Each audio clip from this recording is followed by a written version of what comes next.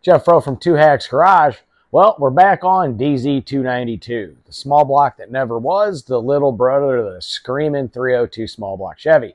Notice the last few videos, we've made a whole lot of headway, and in this video, we're going to make a lot more headway. This video, guys, we're going to go through and we're going to get the cylinder heads installed with the valve train and get all that set up. I'm pretty excited about this. It's going to be pretty fun. I haven't done this in a while, so just going back through the steps of setting the valves and all that is going to be pretty neat. But yeah, you know what? I'm rambling. We should probably get to work, but I'm going to show you what parts we're working with first. All right, so these are 461 casting heads. These are the, I believe, 194, 160 valves. They've got the Elgin Off-Road Z28 springs, retainers, and all that fun jazz. It's been drilled and tapped, and it's got studs in it along with guide plates. These are going to complement this engine pretty well. The original ones on a 302 were the 186 casting 202 160s. These are about the same size CC chamber. So when you do the math, these are pretty much perfect for this type of build. What else do we got going on? Well, to make the job easier, I'm going to be using the Proform valve lash wrench. And, oh, here's my cylinder head bolts. I'm not using factory, using something a little better. I'm using Earls racing products. Yep, Earls makes head bolts. These are pretty neat. I'm going to be using those. Lifters, well, I'm going to be using Comp's hydraulic DLC lifter. I know the factory one was solid. However, the cam I chose is a hydraulic, and the cam specs are very close. So these are the diamond-like carbon coating, and these are going to be pretty neat. I'm going to get those installed. With those, to complement that Isky cam, I've got stock length push rods from Proform, and these are better than stock, pretty heavy duty, oil through. And for rockers, I'm staying with the same factory ratio of 1.5. These are a Proform roller rocker. Pretty nice setup, and yeah, that's pretty much what I got going on for parts on that. Let me show you something real quick. Head gaskets. These are Fel-Pro 501 SDs. These are severe duty. These will be a good head gasket for this application. But yeah, tell you what, guys, I'm rambling. We really need to get to work. All right, so first thing first, guys, is I'm going to get the cylinder heads installed. Long story short, what I'm going to do is a little bit of silicone just right here. You don't want to put it through here, but just on this ear part, a thin layer. That really helps things seal down. You're going to do it on the front, and you're going to do it here, and you're going to do it here and here. After that, what I'm going to do is I'm going to put the cylinder head on, and the Earls head bolts to get the correct rating torque. If you notice on a small block Chevy, you have bolts that go into water jackets. In order to get correct torque ratings, I'm actually going to PTFE, Permatex, all of those. The reason you want to do that is you don't want any fluids leaking, any of the coolant past those bolts. And the reason you do it on the ones that are blind holes is because you want the same torque rating across the board. So once I get the cylinder heads done, what we'll do is we will start installing the valve train. But with that, guys, I need to get to work.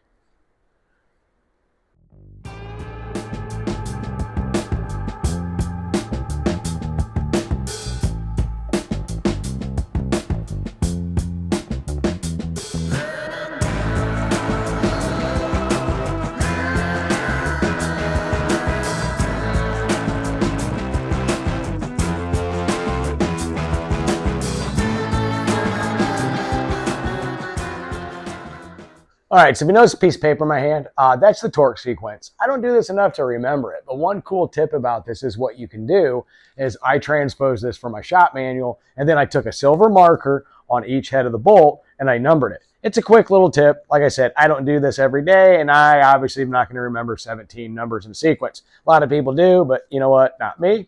So that's what I did is I got my first torque sequence done at 30. This goes to 70, so it's 3 equal steps, 30, 50, 70. And I got them numbered. Now I can just go down the line, take care of the rest.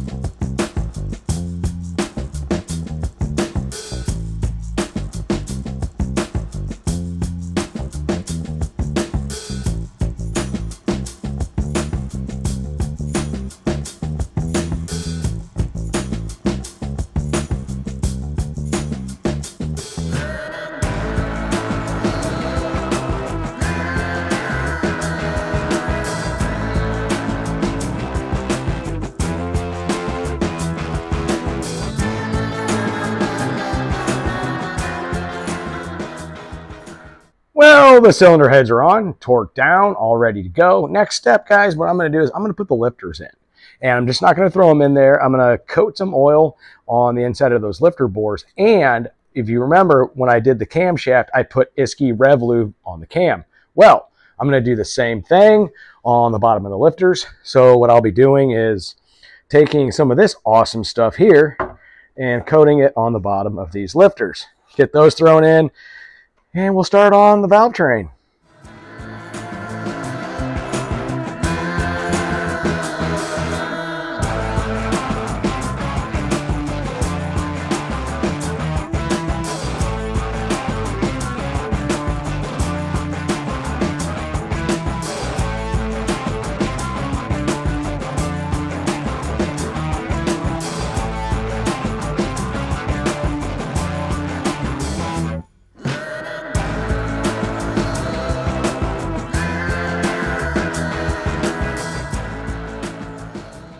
All right, so cylinder heads are on, lifters are in. I went ahead and, well, J3, because I'm J2, my dad's J1. He got the push rods clean, got those put in, pre-lubed everything, so all the tips. They've got assembly lube on it. The ARP rocker studs, they have assembly lube on. Oh, sorry, actually Moly lube on it. So what we're going to do now is we're going to go ahead and set preload on these lifters, and I'm going to go read the instructions, and we're just going to do the base circle method and go from there. We're going to go down one line, and then we're going the other line. Jeffrey, it's math time. He's super excited. Should have brought your girlfriend over. She could have helped, right? She's working. Ah, she's got a job. Someone else needs one.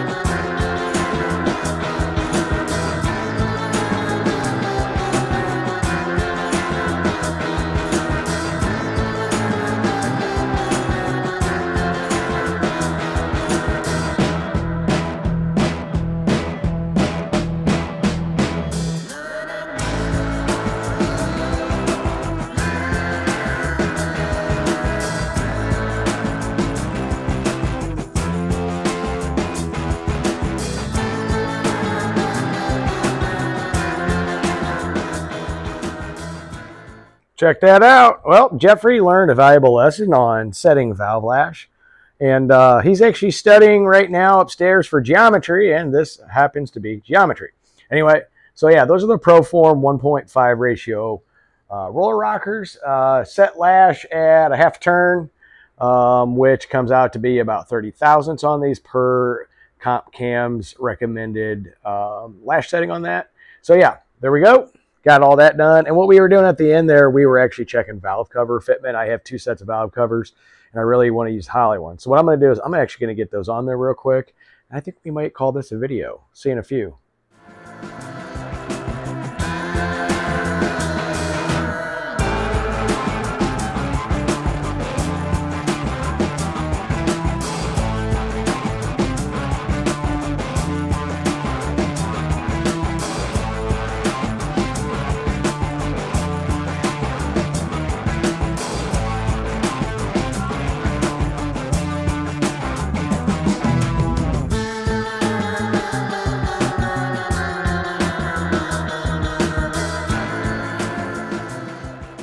Ooh, that's pretty. I dig those Holley valve covers on there, and they fit. Not too bad. The intake's just sitting on there. I think I need to do a little bit of trimming on the valve covers to fit that. Nah, that's be for another day. I'm tired. I need to eat. But yeah, check that out. Not too shabby. Not too shabby at all. All right, so there we have it. We got the heads on. We got all the valves adjusted. We got all that done. I actually got a lot more done than I was planning on doing, thanks to my son. He came out and helped me. It's kind of funny. He was studying for geometry, and he was doing something that was related to geometry. So yeah, kind of recap. Fel-Pro head gaskets, 461 casting heads that have been completely redone. Earls head bolts. I ended up using DLC lifters, hydraulic. I ended up using Proform push rods and roller rockers. There are ARP studs in there. Yeah, all that fun jazz. I'm tired. The valve covers are Holley. The valve cover breathers are Holley. The valve cover little retainer clips are Holley. So this is really coming together. The valve, like I said, the intake manifold's not on there. It's just on there for looks, to kind of get ahead of the game because it looks cool. But anyway, I'm really tired. So yeah, we set the valves. We're ready to pretty much rock and roll. Probably next video, I'm not 100% sure yet. Still waiting on some parts. But you know what? We're really making a whole lot of progress on this awesome DZ292, the engine that never was but should have been because it's a little brother of that screaming legendary 302. Till the next one, 2X Garage. Have a good one.